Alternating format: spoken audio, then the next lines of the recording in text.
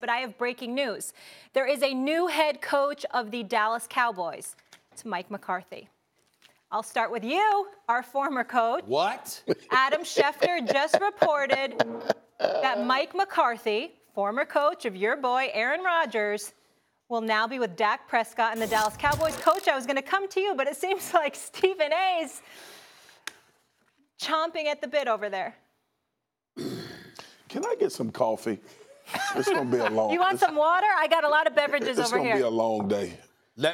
Give me something, Molly. Yeah? You want some water here? First of all, let me preface my comments by saying I'm going to defer to the football guys. Please don't get me wrong. I don't want to speak out of turn. Mm-hmm. Mike McCarthy is a Super Bowl champion. Mm-hmm. Mike McCarthy is a guy that took the Packers to the playoffs on numerous occasions. We get all of that. And so as a resume, Max, Marcus, Coach, Molly, from a resume perspective, I have no issue with him. My problem is, how'd you leave? As Janet Jackson would say, what have you done for me lately? Or in my case, I'm saying, what did you do the last time I saw you? They call that the nail on the head. You're right. So my point is, Aaron Rodgers, one of the greatest quarterbacks we've ever seen, the greatest talent at the quarterback position I've ever seen, Aaron Rodgers said, quote, not him, quote, because he didn't say it publicly, but it was like, it's archaic.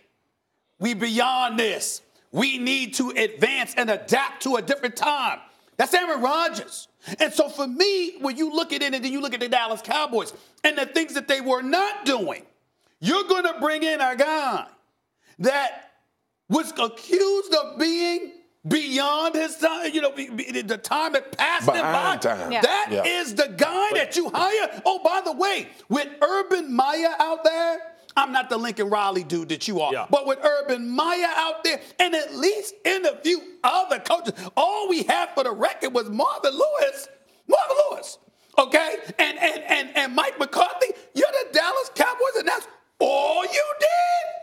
Oh, damn, I don't know, Coach. I don't know. I think McCarthy sold himself to Dallas as like a guy who's now going to embrace analytics and look forward and all that stuff. But the fact is, it's an uninspiring hire. And if you listen to the names of the candidates, Urban Meyer among them, but especially Marvin Lewis, what you hear are retreads that give ownership a sense that there's someone steering the ship, that there is someone with some executive capacity and some brand that you know and you feel is going to be solid, when really what the Cowboys need is a dynamic guy who's going to be there for 20 years and who they think they can grow with. And that's not what this looks like. Let me play devil's advocate here, and then, of course, I want to hear from you, Coach. He made the playoffs in 9 of his 13 seasons as a head coach. Correct. Only Bill Belichick has more playoff appearances than McCarthy. Yeah, I'm going to say this. I mean, first off, the resume does look good. You mentioned 9 playoffs and 13 things. Pretty good odds. Well, yeah, it is pretty good. But if Aaron Rodgers is your quarterback, I don't think it's that good. So to me, it's like, God, dog, I would have killed to have had these guys. Now this guy's going to inherit that. I don't know. He got to deal with God or something, because this is a great situation. Oh, yeah, I do. And here's what he's going to do. The future, the guy that you're talking about is Jason Witten. That's going to be the guy they're going to groom. This guy's going to be in here for about 2 or 3 years. They're going to give the job to Jason Witten. He'll move forward. But when I look at this right here, he's got to keep Kellen Moore and all that. Why? He's got the number 1 offense in the league. They've done a great job there. He's going to bring in somebody else to run the defense, all right? And that'll be fine. It'll probably be Dom Capers or somebody else. Who cares? But when I look at that, this hire was, on paper, looks good, but I don't think it's not the future that you talked about. And it's not a sexy hire by any stretch to me, because you didn't win. You were like the rest of us when you never had Aaron Rodgers. Guess what happened to you? Won, 4 games, 3 games? That's what it showed me. So how great a coach are they getting? I don't know, but they're getting a guy. The analytics thing I thought was garbage when he came out and said, I'm going to embrace all this kind of stuff. You're going to embrace it. You better have an offensive line and a running game, which you do. So, hey, you're going to go for it on 4th down. Embracing it, yeah. Marcus, you played for this team. You're closest to the situation of anyone here. What? I don't know what this means. I really got to take Rex's approach and say that this is like a stopgap hire. Mm-hmm. Potentially, coaches were like, nah, we don't want to interview. Like that's what I'm getting. I'm not getting that this. No, they're going to take that. But my point is, loaded team. But here's my deal, Max. Why Mike McCarthy then? Like, why him? What was identified from Mike McCarthy to tell you that this strong leadership, maybe? Isn't that one thing that was lacking in Dallas? I don't know if Jason Garrett leadership was in question. I don't think that was. I think Jason Garrett, from a fundamental football standpoint, was in question. Like Stephen A. said, it's just it's uneven. Like it's like you walk past the guy in the store and be like, "What's up?" and then move on. Let me say this, okay?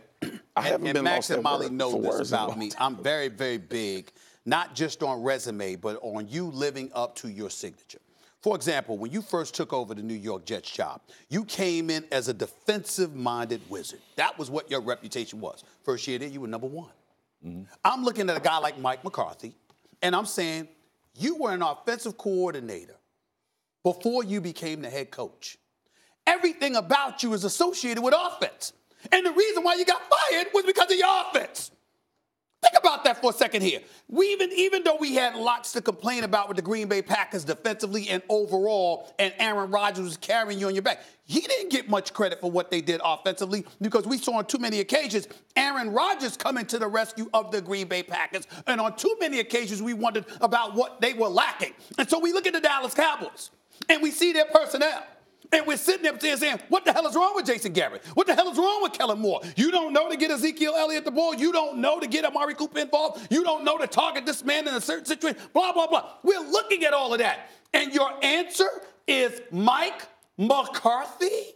That is where I am lost. I don't want to disrespect Mike McCarthy in any way. Thanks for watching ESPN on YouTube. For more sports highlights and analysis, be sure to download the ESPN app. And for live streaming sports and premium content, subscribe to ESPN+.